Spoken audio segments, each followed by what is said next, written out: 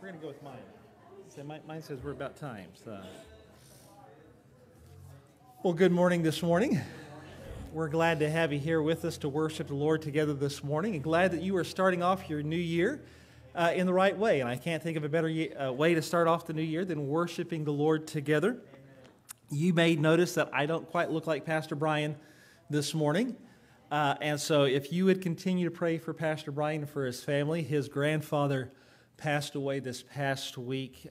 He was able to make it up there and spend a little bit of time together there with them before passing away. But this week, Tuesday and Wednesday, is the visitation and the service for them. So be praying for Pastor Brian and for his family there with that this morning. Our call to worship this morning comes from Psalms 145. And there in Psalms 145, it says, "Great is the Lord and greatly to be praised. His greatness is unsearchable. One generation shall praise your works to another and declare your mighty acts." And that's what we've come together to do this morning, is to declare God's mighty acts, to worship and to celebrate Him together this morning. So let's worship the Lord together. Hymn number 1, Praise to the Lord Almighty.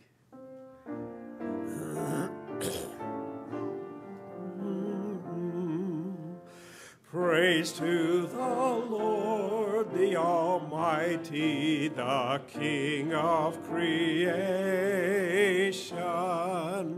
O my soul, praise Him, for He is thy help and salvation. All ye who hear, come to His temple, draw near. Praise Him in glad adoration. Praise to the Lord, oh, let all that is in me adore Him. All that hath life and breath, come now with praises before Him. Let the Amen sound from His people again. Gladly foray we adore Him. And number 3, worthy of worship.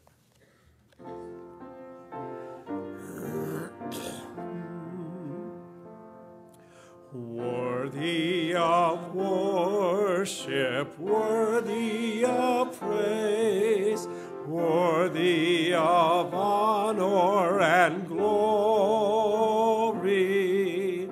worthy of all the glad songs we can sing, worthy of all of the offerings we bring. You are worthy. Father, Creator, you are worthy. Savior, Sustainer, you are worthy. Worthy and wonderful, worthy of worship and praise. Worthy of reverence, worthy of fear, worthy of love and devotion, worthy of bowing and bending of knees, worthy of all this and added to these, you are worthy. Father, Creator, you are worthy. Savior, Sustainer, you are worthy. Worthy of warfare and worthy of worship and praise. Almighty Father, Master and Lord, King of all kings and Redeemer, Wonderful Counselor, Comforter, Friend, Savior and source of our life without end, you are worthy. Father, Creator, you are worthy. Savior, Sustainer, you are worthy. Worthy and wonderful, worthy of worship and praise. And how great is our God, number 5.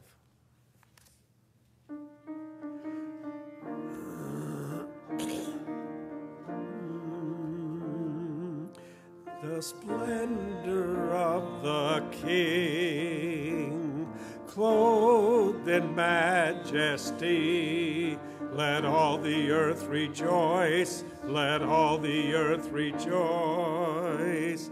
He wraps himself in light, and darkness tries to hide. It trembles at his voice, it trembles at his voice. How great is our God! Sing with me, how great is our God, and all that will know. How great is our God! Age to age he stands, and time is in his hand, beginning and the end, beginning and the end. The Godhead 3 in 1, and Father, Spirit, Son, the Lion and the Lamb, the Lion and the Lamb. How great is our God! Sing with me, how great is our God, and all will see how great is our God.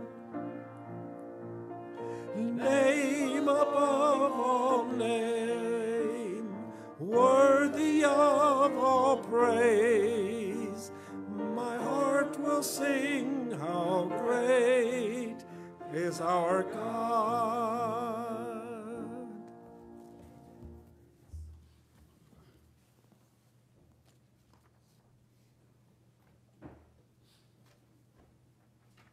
Oh, and Polly's our special singer. Amen.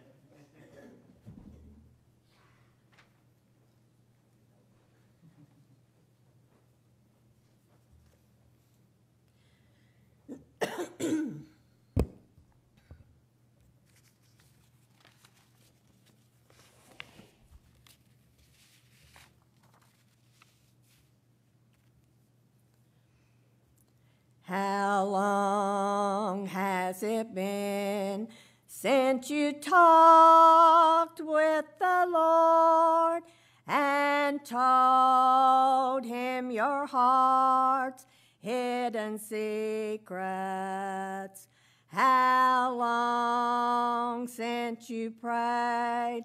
How long since you stayed on your knees till the light shone through? How long has it been since your mind felt at ease? How long since your heart knew no burden? Can you call him your friend? How long has it been since you knew that he cared for you? How long has it been since you knelt by your bed and prayed to the Lord up in heaven? how long since you knew that He'd answer you and would keep you the long night through? How long has it been since you woke with the dawn and felt that the day's worth the living? Can you call Him your friend? How long has it been since you knew that He cared for you?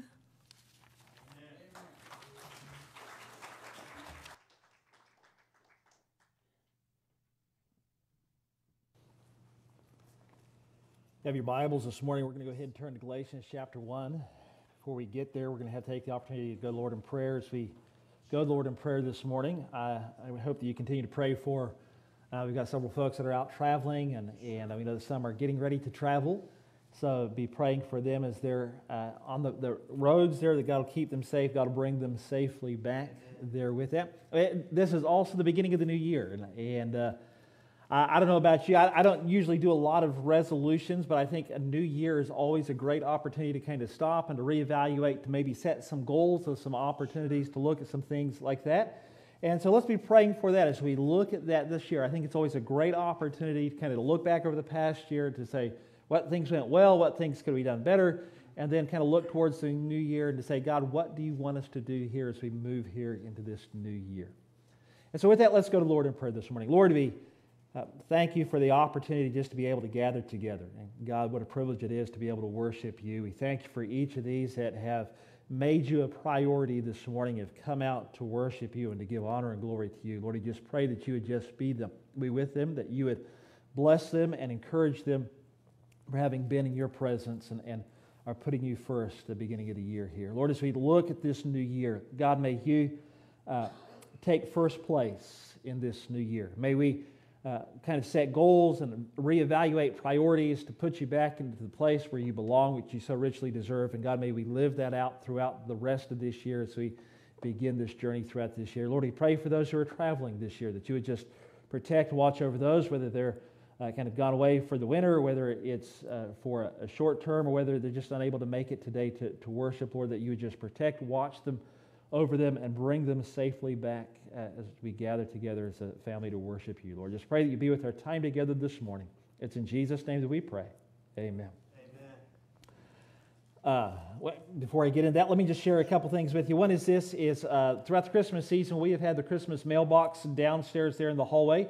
And I want to encourage you, if you haven't checked that, make sure you take the opportunity to check that. You may have some Christmas cards and some other correspondence down there in that. And that will probably be going away here soon in the new year. So we're not exchanging the Christmas cards like we usually do. And so kind of take the opportunity to just make your way down to the hallway, check that out. You may be surprised. You may have a Christmas card down there as well. And so we're in Galatians chapter 1. We're going to take the opportunity to begin looking at Galatians and just kind of working our way here through the book of Galatians. And I believe that as I was studying and preparing for this, I understand just how timely this is as we look here at the book of Galatians. This past week, I had the opportunity to read a lot of the news articles there on my phone, and I was reading there. Some of you may be aware that the Pew Research Organization often does kind of a yearly state of affairs type polling and research. And one of the things that they found out this year was that there again was a steady increase in the number of people that have no religious affiliation. We call this the nuns, right? Not the Catholic Church nuns, the ladies in the black attire. But these are those who, when asked what is their affiliation, they would say none. None of the above. They don't have any type of religious affiliation, no denominational affiliation, no in particular religion. They're not Christian, they're not Buddhist, they're not... and it was interesting as I was looking at this, they're not even atheists. So be careful, don't confuse these with atheists who refuse and reject God. These are just kind of like a smorgasbord of pick your own spirituality. They would consider to be spiritual but not religious, is sometimes what they like to classify themselves. And so I was reading an article about it. It was from CNBC on their digital feed there with that, and it was that millennials are leading the way in the none category. Of millennials, about 30% of them now claim to be no religious affiliation. And the article was written by a Jesuit priest writing for CNBC, and it was interesting as I was looking at it because they looked at kind of across the religious spectrum. They talked to practicing Jews, they talked to a liberal Christian, they talked to a Buddhist, and they kind of, as the newspapers often do, you got the broad spectrum of view of things. But it was interesting as I was looking at that and reading some of those things to see what was taking place. And one is they talked to a pastor of a liberal church or of a there, and it was interesting seeing what she said. The pastor was a woman, Reverend Jackie Lewis, and one of the things she said, there's no topic off the table. But what I found interesting was this, right? We put social justice, democracy in the middle of our faith in a way that really speaks to young folks, Lewis said. We've done an incredible amount of campaigning, the right to vote, the right to choose for women, immigrants' rights, and racial justice. And then it went on to say this, that while Lewis said her teachings were inspired by the Bible, her approach is a progressive political side, emphasizing spirituality and community over Scripture. And that's a really nice way of saying that they really don't believe the Bible. They believe in community and spirituality, but the Bible only inspires. And we would disagree with that, when that we would say that the Bible is the authority of our lives. It goes on to say there about one of her congregants, a man by the name of Perrin Allen, who said he grew up in a conservative Christian household in Mississippi, but as a gay man, he struggled to feel accepted by his community. I was a Baptist Christian, and so the way we saw things, the way they communicated, you had to do the things the way the Bible says literally. But I feel, those are key words there, right? But I feel that the Bible and Jesus believe in love no matter what, and I feel like that at the middle, it's all about love, and love, period, said Allen. And so it's interesting because as I looked at that, it was relevant to where we come to here in Galatians chapter 1. And so kind of with that as a backdrop, and I think that's probably a good representation of many people today in modern religion. I would not use the term Christianity because I don't believe that they are Christians with that. It shows kind of where we're at. And it's interesting to see that because the problem that we're facing today, while it may be new to us, is not necessarily a new problem. And Galatians chapter 1 really begins to help us to begin to see some of that. So we're going to read Galatians chapter 1, verses 1 through 10, and then understand both where we are today in light of Scripture and where we should be. Paul, an apostle, not from men nor through man, but through Jesus Christ and God the Father, who raised him from the dead, and all the brethren who are with me, to the churches of Galatia, grace to you and peace from God the Father and our Lord Jesus Christ, who gave himself for our sins, that he might deliver us from this present evil age, according to the will of our God and Father, to whom be glory forever and ever. Amen. I marvel that you are turning away so soon from him who called you into grace to a different gospel, which is not another, but there are some who trouble you and want to pervert the gospel of Christ. But even if we or an angel from heaven preach any other gospel to you than that which we have preached to you, let him be accursed. As we have said before, so now I say it again, if anyone preaches any other gospel to you than that which you have received, let him be accursed. For do I now persuade men or God? Or do I seek to please men? For if I still please men, I would not be a bondservant of Christ. As we look at this passage, there's three things we're going to begin to kind of look at. The first part here, we just want to get this passage is to understand the greeting from Paul. And the greeting from Paul, here's the first part of the passage in verses 1 and 2. It just gives us a little bit of a background of who it is. And so obviously, as we look at this gospel, or this, epistle, not a gospel, this epistle was written by the Apostle Paul. Now, you'll notice he highlights a couple things. Paul, an apostle not from men, nor through man, but through Jesus Christ and God the Father who raised him from the dead, and all the brethren who are with me. It's interesting as we look at this letter, just some of the background, just to help you understand a little bit where it comes from. This letter was written about AD 49. That makes it one of the first letters in the New Testament. It's interesting, it's a different style for the Apostle Paul. If you're familiar with a lot of the Apostle Paul's letter, you read some of his other epistles, you'll know that as was the common in their day, they would announce who the author of the letter was right there at the beginning. We usually write the author of the letter at the end, right? When we start a letter, we would say who it is written to. Dear so-and-so, hi, how are you? You know, and if you've ever taken a letter writing class, you know, you're never supposed to start a letter that way, but that's the way that we always start a letter, right?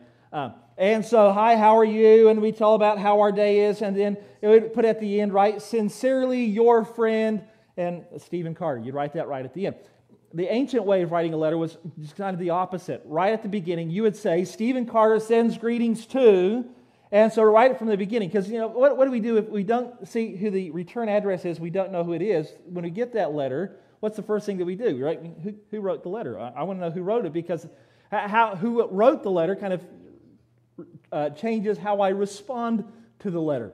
And so Paul's saying here, this is Paul, an apostle, writing to the churches here at Galatia.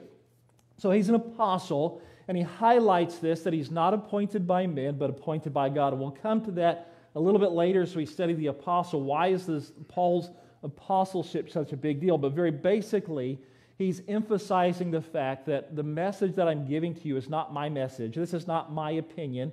This is not, we've kind of stuck our finger to the wind, and this is what all the churches around us are doing, and so we kind of think this is a good thing to do.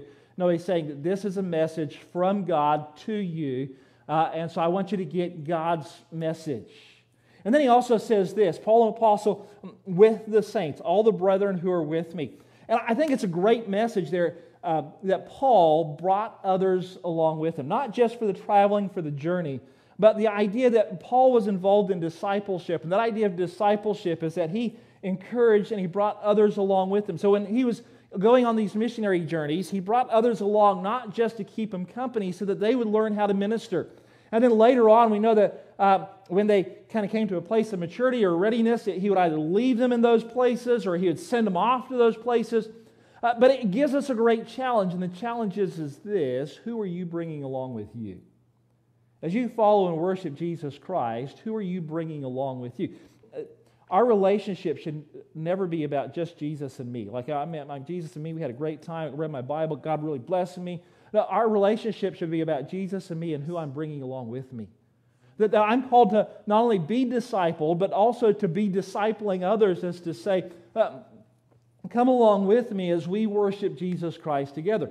And so he's saying, all the brethren who are here with me, whether it's at the churches or whether it's the fellow laborers, he said they're sending their greeting as well. And I think it challenges us to say, who are you bringing along with you? And then he says, I'm sending this letter to the churches of Galatia. Now, it sounds like a very simple greeting there. We understand who that is. But as we study this, we know that as you study this, there's a little bit of discussion who the exact recipients of the letter were. Are we talking about the people of North Galatia or the people of South Galatia? That kind of gets a little bit lost on us, but in their day and age, there was both a political region called Galatia and there was an ethnicity of people called Galatia. They were Gauls that had come from France, from the region of Europe, and had migrated here to this place in Turkey, modern-day Turkey today, and they were known as Galatians. They had done that about 300 years before this letter was written. And so there was a region where they reigned that was Galatia. That's North Galatia. If you were to look at your map here today, you'll see right up here, we have this area of Galatia. But Galatia kind of stretched, if you can see those lines, all the way down to here. And this was a little bit more the ethnic area of Galatia. And so as we study this, who is it talking to? We have what we call the North Galatian idea and the South Galatian idea. The North Galatian idea, if you study your New Testament, was where Paul ministered in the second missionary journey. And so if it's the people of the North Galatia, the political region of Galatia, it would be a later date. It would be after Paul's second missionary journey, where he's addressing the churches that he started there in his second missionary journey.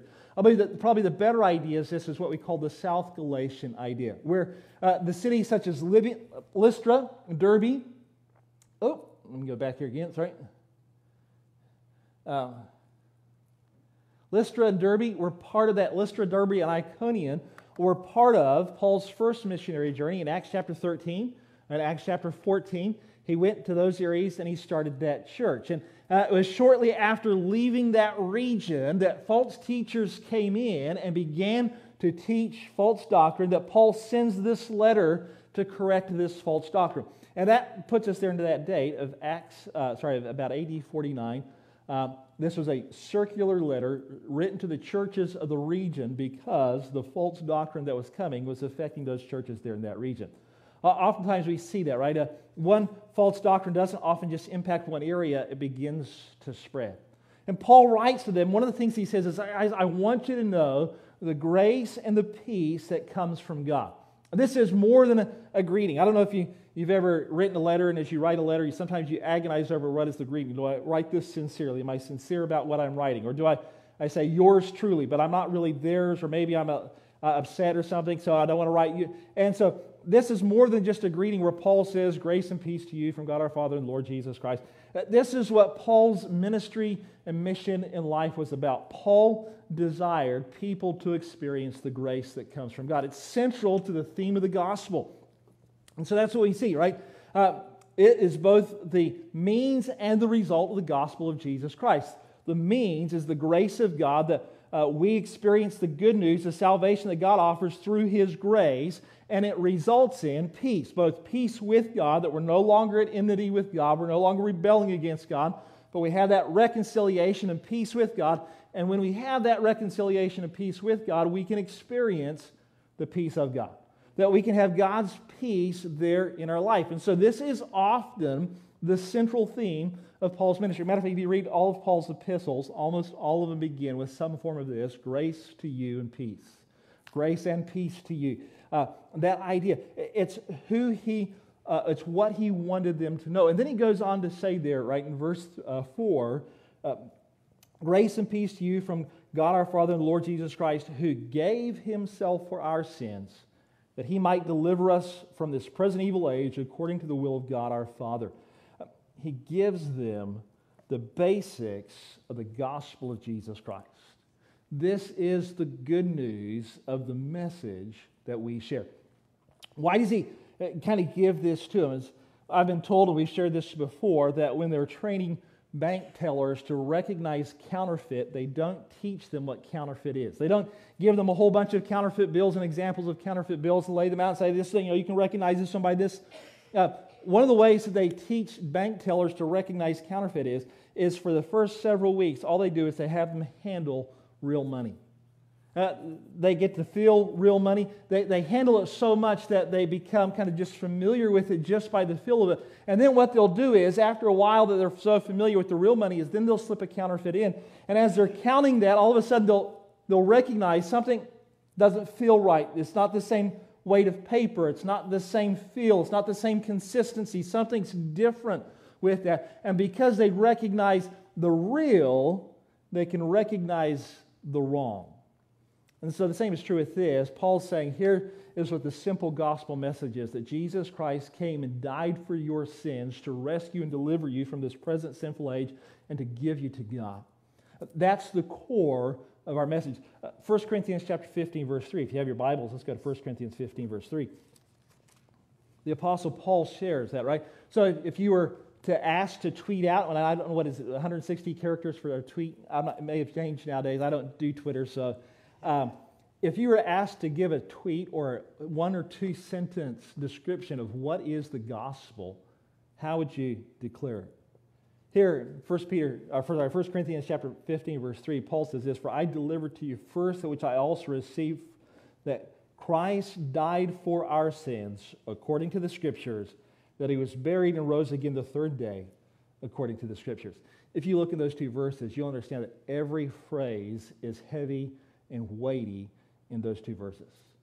That Christ died for our sins. It was our sins that caused them, that we all are rebels against God, and because we've rebelled against God, that we are under the weight and the judgment of sin, that we have no ability to rescue and deliver ourselves. All of us, every one of us. And so Jesus Christ came to die in our place, to be our substitute, so that He could forgive our sins and rescue us and bring us back to God. All of this was according to God's plan there in the Scripture. He rose again to give us new life. This is the gospel message. Amen. And Paul wants them familiar with this good news.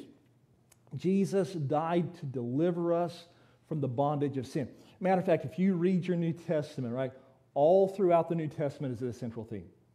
Mark chapter 10, verse 45, that Jesus Christ came to not to serve, but to be served, but to serve, and to give His life a ransom for many.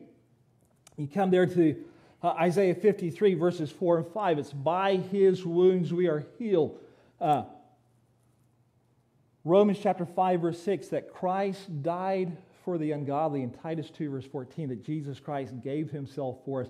And we can go on and on and on throughout the New Testament. This is the central theme. This is the central message of the New Testament. Jesus died to deliver us from our sin. Amen. And any time that we substitute, or any time that we mess this, or just begin to tweak it a little bit, that's a really good message, but it's just missing a little bit, we distort and destroy and pervert it. And so we need to understand and realize this. This is the message of the gospel. Jesus died to deliver us from our sin. Now that He's died to deliver us from our sin, we now live to bring glory to God. That's what he goes on to say there, right? For this is, right, to whom, talking about God the Father, be glory forever and ever. Amen. That I'm not living for myself anymore. I'm now living to bring honor and glory to God the Father through Jesus Christ. It also is the central message of the gospel, right? This is what distinguishes Christianity from all the other religions of the world.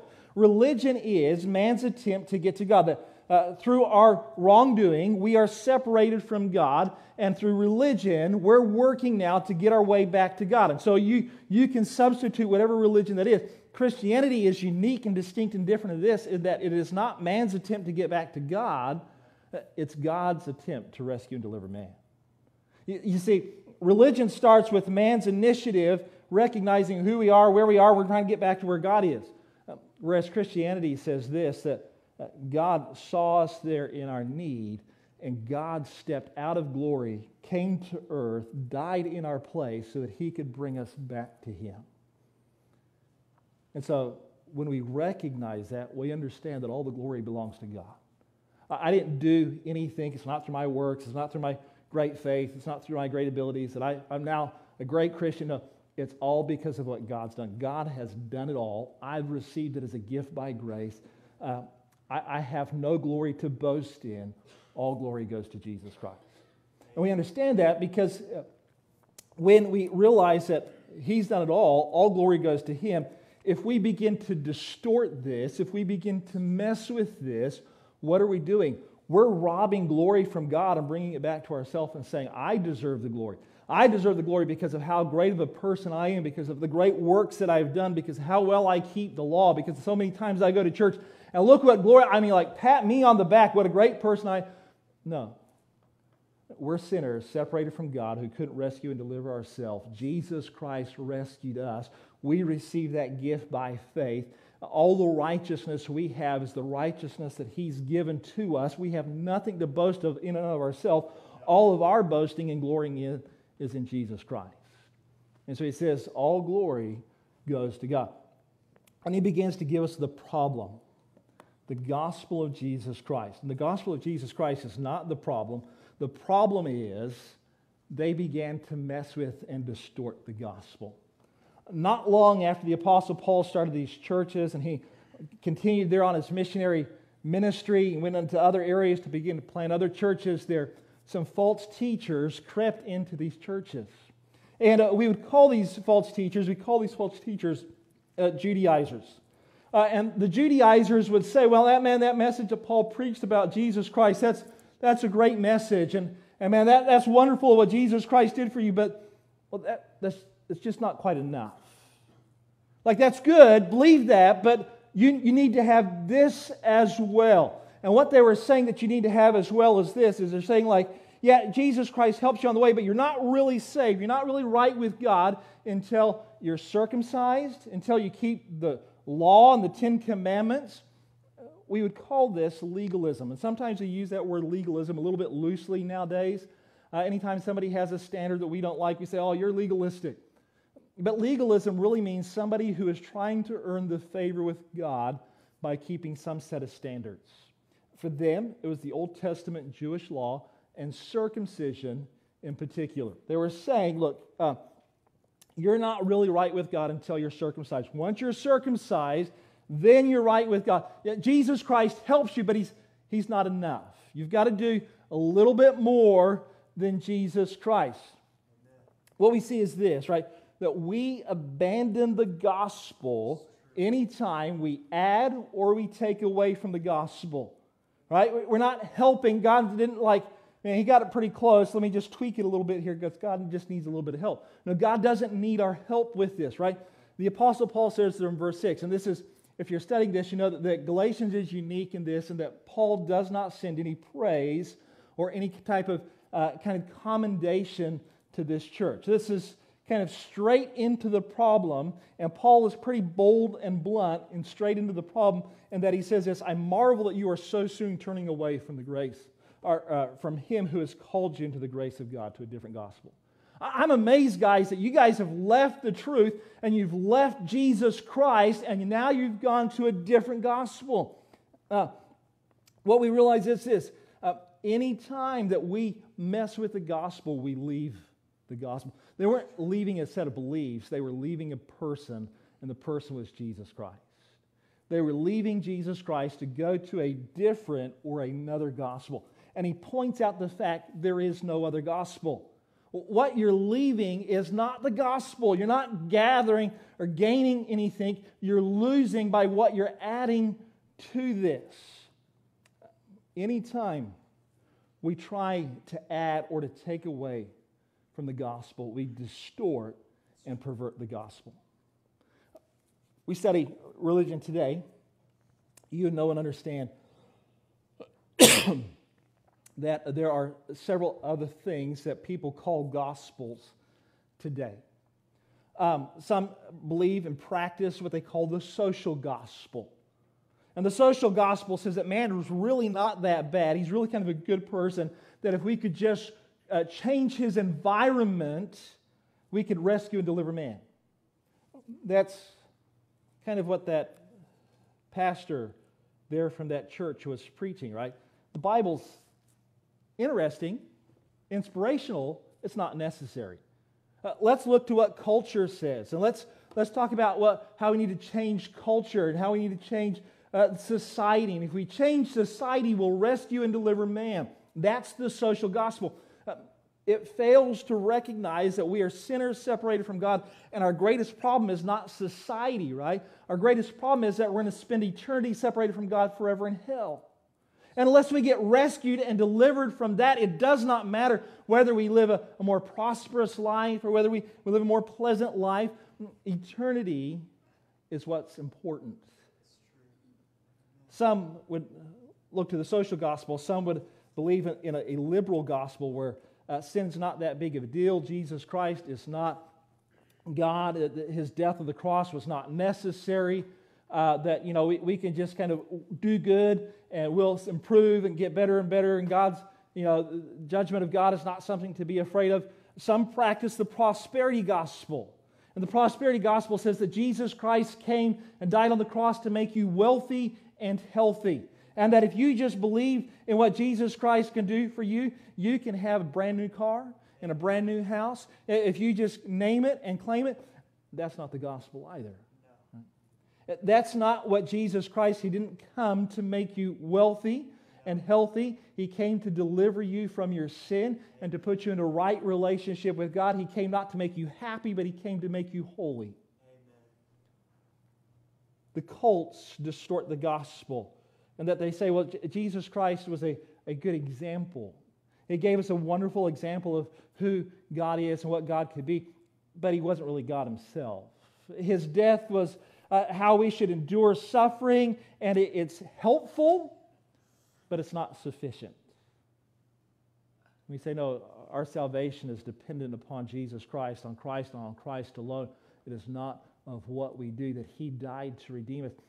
Here's the reality. If we take away from the gospel, we pervert and distort the gospel. If we say that, Jesus Christ wasn't necessary, that we don't need a redemption and salvation, that we're okay on our own, and if we can just kind of rearrange things, we've lost the gospel. If we add to the gospel, is to say, well, Jesus Christ's death was good, it's helpful, but you need this as well as. You need to join our church, you need to join this group, you need to do these actions. We've distorted and taken away from the gospel. What we realize is this: only truth can compromise. It's the idea of this, right? If I were to give you a glass of water today, you're thirsty and you hadn't had a drink of water for a while, and you say, can you give me a glass of water? I'd be happy to give you a glass of water. I go to the tap and I give you a nice big glass of cold water. I like a little bit of ice in my water. I give you a nice big glass of ice water. You to drink that, that'd be refreshing. That's necessary for life. But if I were to add just a little bit of arsenic to that water, just a couple of drops, not much at all, are you willing to drink the water now? You see, just adding a little bit destroys and takes away from it completely. That life-giving function that it gave before now is removed, and rather than giving life, it destroys life. And the same is true with us. The gospel by itself gives life, but when we add to it, we don't help it any, we destroy it. And so they tried adding to the gospel. We live in a world today where people choose the gospel based upon how they feel. Did you catch that there in that article? It talked about that young man who was part of that church, and he said that he used to go to a church where you had to believe the Bible, but that's not what he feels anymore. He feels it's about love. The central message is about love, and so therefore he gave up that stuff because it's about how he feels. And that's the world in which we live today. We live in a world where people decide what's real based upon how they feel. This is what I feel. And so, my feelings is the source of all truth. And that's a dangerous place to be. Our feelings, while they're important, are not the source of truth. We need to come to the source of truth and to say, what has God said? This is why the Apostle Paul was saying, I'm an apostle. I'm not chosen by men. I didn't appoint myself. A group of guys didn't get around me, put their hands on me and say, okay, Paul, you're an apostle now. I said, no, God called me. God gave me this message. And he'll later go on to say that the message I received is not man's message. This is God's message for you. This is why it's important that we realize that this is not just a book. Another great source of inspiration and encouragement and enlightenment. No, this is God's revealed truth to us. What that man rejected is what we need to hold to. This needs to be accepted and believed because this is God's message to us. Amen. When we abandon the gospel, that's what he said. I'm surprised you're so soon turning away. You've left the truth when you embrace some other gospel. What we also see is this: when we distort the gospel, it results in condemnation. This is an important message for us to realize, that when we distort the gospel, it results in condemnation. Any perversion of the gospel destroys the gospel. When we add to it a little bit, or when we take away from it a little bit, what we get is something that destroys men's souls and results in people going to hell. It takes away from and distorts and destroys. And so that's why the Apostle Paul would say very strongly, right? This is not politically correct, what he's saying here. What is he saying? He's saying, let those guys who are teaching some other gospel, let them go to hell. That's what he's saying. He said, let them be accursed. They are separated. This is the Greek word here is anathema. They are separated from God. Let them be cursed for what they're doing. Why is he saying this so strongly? Because what he realizes is that when you distort the gospel, it results in people going to hell. It's not just, they just see things a little bit differently than us. They don't quite understand it the same way that we understand. We understand that there's some things that good people disagree on, and that we can have the freedom to disagree. We can disagree on church government. If you don't believe in a congregational system of government, but that you believe in the elders running the church or in having bishops running the church, we can disagree on the system of church government. That doesn't result in somebody's salvation being lost. But when you distort the deity of Jesus Christ, when you distort the atoning work of Jesus Christ, when you say that something is needed beyond faith to receive the gift of salvation, you are distorting the central message of Jesus Christ. You are sending people to hell. And that's why the Apostle Paul would say, let those who preach the gospel experience condemnation. Let them be cursed by God because the error that they're doing is sending people to hell. And that's a bold statement. As we look at that, I think we need the wisdom and compassion to be able to discern between those who have been led into error and those who are misleading others. Sometimes we'll come across some people, maybe it's family members, maybe it's friends, maybe it's co-workers, and they've been led into error. And so what do we want to do with them? We want to pray for them. We want to take them back to the Scriptures. We want to encourage and lead them into the truth. And if they've been led into the error to where they've kind of been misdirected, we hopefully can regain them. That's what the Apostle Paul said in Timothy, right? Just skips my memory there for the moment, but directing them back into the truth. We want to regain those who have kind of erred from the truth. But there are some who know the truth, who know what the Scripture teaches, and intentionally teach something else. And they're intentionally misleading others. What do we do with those folks? We separate from them, and we have no part with them.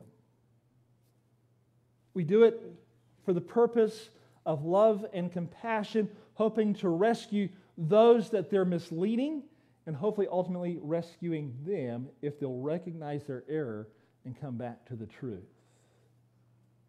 When we distort the gospel, it results in condemnation. Thirdly is this: why do we struggle with this? Why is this a problem for us? Because we don't want to be mean or unkind today. Right? That's, as we look at this, a growing number of, we kind of look at the growing number of false gospels out there, the false teachings out there, and somebody comes and they're one of our co-workers, maybe a family member, and says, I don't believe the Bible anymore, and I'm embracing this alternative lifestyle, and I think you should accept that. And we go, oh, that's wonderful for you. I'm so proud of you. You live your truth. That's sending them to hell when we do it that way. What do we need to do? I'm not advocating here, okay? I'm not advocating that we be unkind and cruel and we say mean things and think that we're... But what I'm saying is this: the question is, who are we living to please? You can kind of hear them recoiling there in verse 9 as to say, Paul, you're cursing these teachers. And these are guys that we like. I mean, we've obviously been listening to them. We're even believing in some of what they're saying. And all of a sudden you're saying, Paul, let them go to hell because of what they're teaching? Paul, that's not very nice of you. We don't use that type of language here in our church, Paul. We believe, kind of live and let live, and everybody should live their truth. And what does Paul say in verse 10? Or do I now persuade men or God? Or do I seek to please men? For if I still please men, I would not be a bondservant of Christ. The problem that we have with defending the truth today is we want to be kind and caring. We want people to think of us as nice people. And so when we disagree, we don't say anything. And worse yet, oftentimes we even condone and validate wrong choices because we want to appear kind. When we do so, who are we living to please? Are we living to please the people who are rebelling and rejecting what God said? Or are we living to please God? We can disagree kindly. I think of it this way. We had a lot of rain this past weekend, and let's say that you were on one of these back Indiana roads. You're coming to one of those roads that cross a river, and as you get ready to cross the river, right before you get to there, you recognize that the river's raging, and as the river's rage, it's washed out the bridge. By the grace of God, you're able to stop in time, and now you kind of just have to decide what to do. Well, hopefully, one of the first things you do is you get on your cell phone, you call the police, and you report there's a bridge out, we need to come and stop that. And so while you're waiting for the roads department to come and the police department to come, you're sitting there beside the road. And as you're sitting beside the road, you notice other cars are coming your direction. Now, if you are a kind, caring, compassionate person, what you will do is you'll take your car and you'll drive it back up the road a little bit. You'll position it in the road so that people can't get past it, to stop them from going down that road. But let's say you've kind of stopped there, you're flagging people down, and all of a sudden a guy comes up next to you and he's got a big pickup truck, and you say, hey, you can't go this direction. You're not going to tell me what to do. Who are you to tell me how to live my life? I'm going to live my life however I want. I'm free, man. This is America, man. You don't tell people what to do here. But you say, no, you don't understand. It's dangerous. No, I'm going to do what I want to do. Don't tell me what to do. I got a big enough truck to take care of it. Do you step back and to say, look, hey, buddy, you're an adult. You know how to live your life. You live your own truth. You just do whatever you want to do. Or do you continue to persuade them to the best of your ability not to go ahead, knowing that if they continue down that road, it's sure destruction? What is the most loving thing to do? Is it loving to say to them, look, this is a wonderful road, and I'm sure it'll lead you to happiness. And so you do the things that just make you happy. You just be happy here with this, knowing that it'll lead to their death. Or do you, even if they reject you, in love seek to persuade them to say, you can't go this way? You see, there's a bad news aspect to the gospel, right? The bad news aspect of the gospel is all of us are sinners, and that sin causes us to experience the wrath and the judgment of God. Not one of us are better than the other. Like, we don't rank our sin as to say, your sin is really bad. My sin's okay. No, we're all sinners, and all sin places us under the wrath and the judgment of God. And unless we repent and believe in Jesus Christ, we're going to experience the wrath and the condemnation of God forever, called hell. That's the cliff that we're driving towards. And unless somebody comes and gets in your way and says, you need to turn around and you need to go back this way and go to Jesus Christ, and He's the only one that can rescue and deliver you, we're headed towards that condemnation. That's true. The loving, kindest thing we can do is to call people towards repentance and faith in Jesus Christ. Amen. Even if they don't agree with it or like it. Paul says, I'm going to seek to please men. I'm going to seek to please God.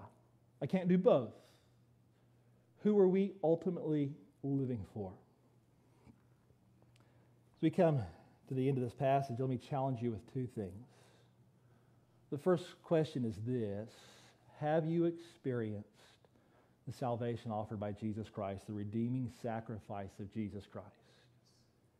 Have you been redeemed from your sin and experienced the salvation that He offers, and you accept it by faith in Jesus Christ alone? It's not about what we do, it's about what He's done for us. And if you haven't, the most loving thing that I can do this morning is to get in your way, to get in your face, and to say, you need to turn.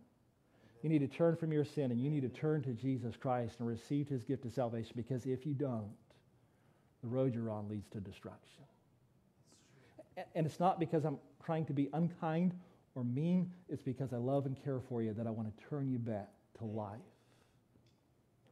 The second thing is this: what price are we, as the followers of Jesus Christ, willing to pay to pursue and to protect the gospel? Because we live in a day and age, as if you read this article, you understand that not one of those people in that article had the gospel of Jesus Christ. And that was the sad truth, right? Are we willing to pursue the truth? Are we willing to protect the truth? Because there's a lot of people today that say, that's not how I feel. And I feel like this is what God is all about. This is what Jesus is. And they get a partial picture, and a partial picture is a complete error. Right? A partial salvation is no salvation at all. Arsenic mixed with water is not refreshing. No. And the same is true that when we distort the gospel, it's not like, they're halfway there, they're okay. Halfway there is to be completely lost. Are we willing to pursue and to protect the gospel of Jesus Christ? God, thank you for giving us this wonderful truth. That you have not left us to grope in the dark and to discover our own way back to God. But God, that you have given us the illumination and you have given us the truth of the gospel of Jesus Christ. God, may we pursue and protect that truth. May we realize that you have given us the light and life that is available in Jesus Christ. And God, may we live that out in our life, and may we lovingly tell others about it as well. It's in Jesus' name we pray. Amen. I'm going to stand and invite you to make a decision this morning. If you don't know Christ as Savior, as we begin to sing, we'd love to be able to share this morning how you can be turned from that path of destruction back into that place of life and reconciliation. God's laid somebody on your heart this morning, and maybe there's somebody that you want to pray for. The altars are open. You can come and you can pray for that person, that they too can be turned back towards the truth. God's calling you to make some other spiritual decision. You respond as God calls you to respond together this morning. Let's stand together this morning.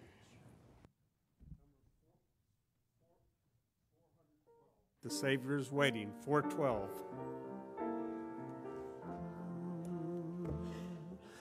The Savior is waiting to enter your heart. Why don't you let him come in? There's nothing in this world to keep you apart. What is your answer to him? Time after time he has waited before, and now he is waiting again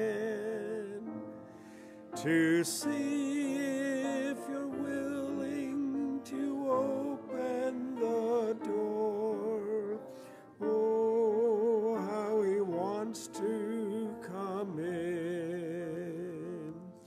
If you'll take one step toward the Savior, my friend, you'll find his arms open wide.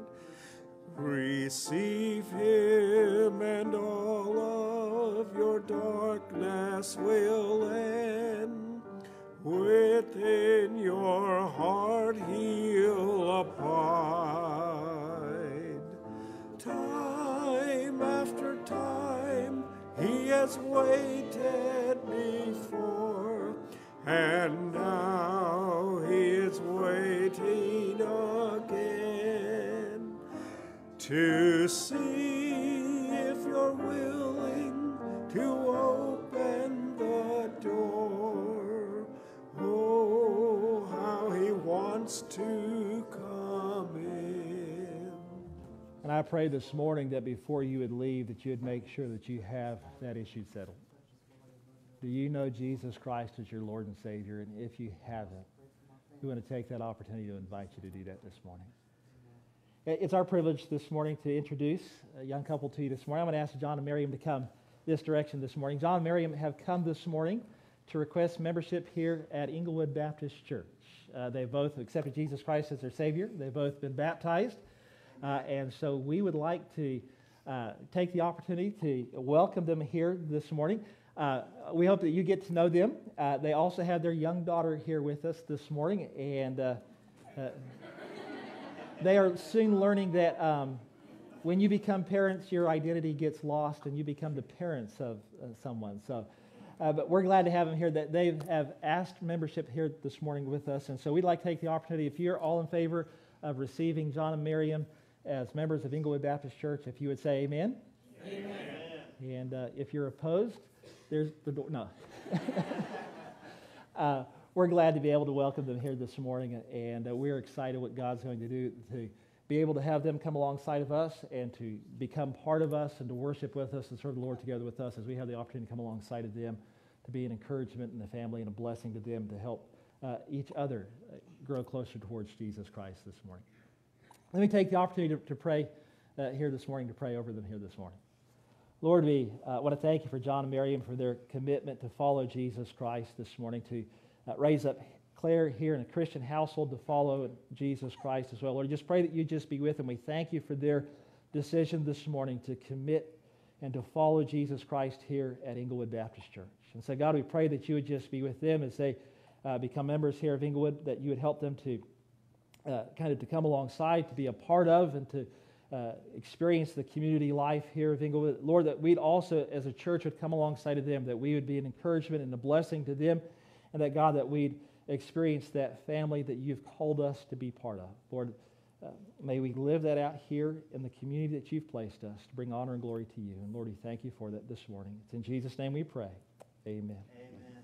I want to ask them to just to kind of stay here in the front pew just a moment. Let me have you take your seats for just a second.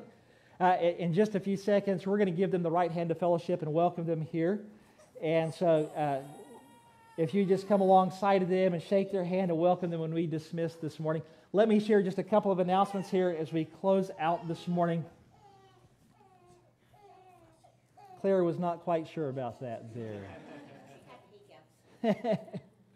A couple things that I want to share with you here this morning is obviously our giving, and we're grateful for your faithfulness to give. The two opportunities, the boxes are back in the foyer and down in the hallways there. You can give electronically or we know that some of you have been faithful to give by mail, and we're grateful for that, grateful for your faithfulness to support the ministry here at Inglewood. We're starting here in Galatians. Next week, come back to join us to the second half of Galatians chapter 1 as we continue our way here through the book of Galatians. I think Galatians is an important study because of this. One of the things that we come across here, this is the problem of works-based salvation. And I think every Christian somewhere along their line struggles with, how am I accepted by God? Am I accepted by God because of the grace that He gives and the favor that's bestowed upon us because of Jesus Christ? Or do I earn my way there some way? And one of the things that we want to realize is that we are accepted by God, that we receive this salvation exclusively by the grace of Jesus Christ and what He's done for us on our behalf. It's not about what we do, it's about what He's done for us. And it's a faith-based salvation on the grace of God. And so I want to encourage you to come and to be a part of that as we study that there together. But secondly, is for our men. I want to encourage you January 21st and 22nd. Some of you pointed out last week there was a little bit of a kind of discrepancy between the calendar and this. The 21st and 22nd is the date. And so we need you to sign up by next week, January 9th, if you want to come and to be a part of that. We'll have a great time fellowshipping together and also being discipled together. We'll be leaving Friday afternoon, getting back Saturday afternoon. Our last session is at 4 o'clock on Saturday. It's there at Highland Lakes, which is right in between Monroe, Mooresville, and Martinsville, not Monroe. Martinsville and Mooresville, there at Highland Lakes Baptist Campus, about an hour away. I want to encourage you to come and to be a part of that. And then January 31st, we have our 5th Sunday fellowship. And we'll share a little bit more with that as we come a little bit closer there to that. Let me share with you the blessing that comes from God's Word this morning. In Jude chapter 1, it reminds us of this. Now to Him who is able to keep you from stumbling and present you faultless before His presence of His glory with exceeding joy, to God our Savior, who alone is wise, be glory, majesty, dominion, and power, both now and forever. Amen. May God bless you. Thank you for being here today. Before you leave, come and give John and Miriam the right hand of fellowship and welcome them here to Inglewood Baptist Church, but you are dismissed this morning.